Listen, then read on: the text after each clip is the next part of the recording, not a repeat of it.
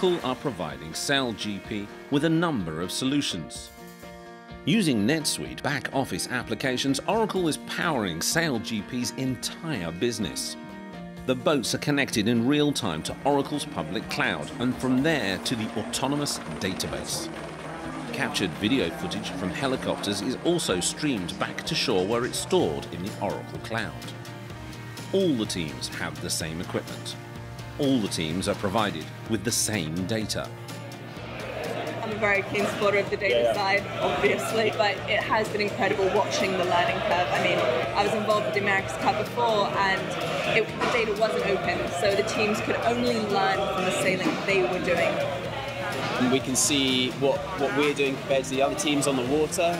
We've got our data analyst who's talking to our coach on the water all the time. He's got an iPad looking at this data, and so we're making little updates, little changes to what we're doing in the boat in real time, which is a fantastic game for us. There's 1,200 data points, you know, and we're looking at pretty much all of them. So it's really interesting to see what the other teams are doing.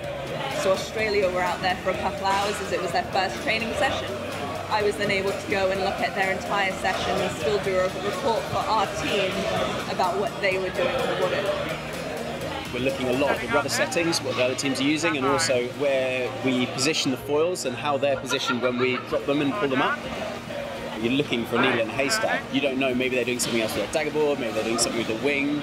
You just don't know what differences there really are.